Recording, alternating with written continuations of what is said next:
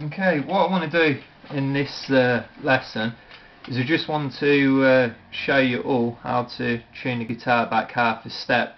The Stone Sour songs I put on, they're half a step back, and the Beyonce one which I did last night, which you probably watched, is what is it? That's also half a step back.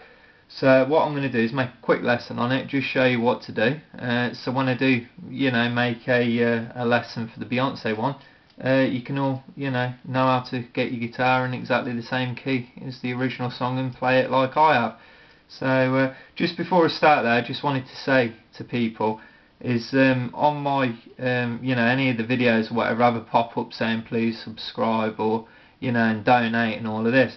Now I think a lot of people think that I make money from the donations, which is totally wrong. If you go and read my channel, on there I've got a link, it's written in red writing, for Just Giving.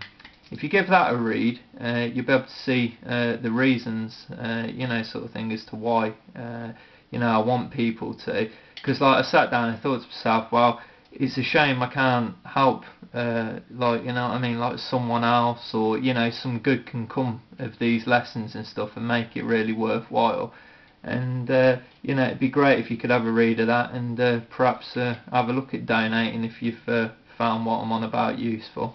But anyway, we'll get back to showing you what half a step down is. Okay, now this is my tuner here. Okay, nothing special. I mean, I don't even think it's a tenor. The back's missing off it. It's had some heavy use over the years.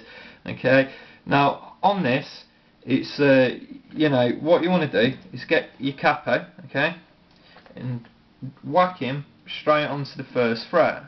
Okay, then what you do is just tune your guitar totally normal, as if you're going to tune it to the normal E, A, D, G, B, E.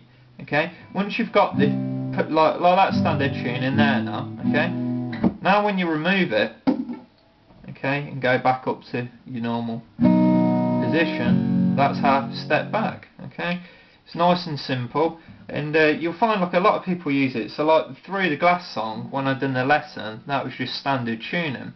Now if you play it this way, I was watching him do it live like last night on YouTube, and I just played it back.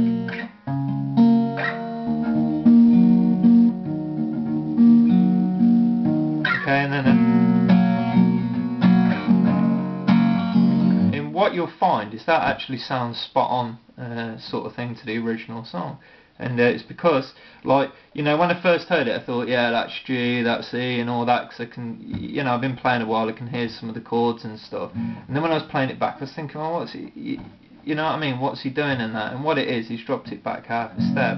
And it's the same as like the Beyonce song and that, I could sort of hear the chords for that, and that's half a step back as well. So I hope that's helped you, and thanks for watching. Cheers.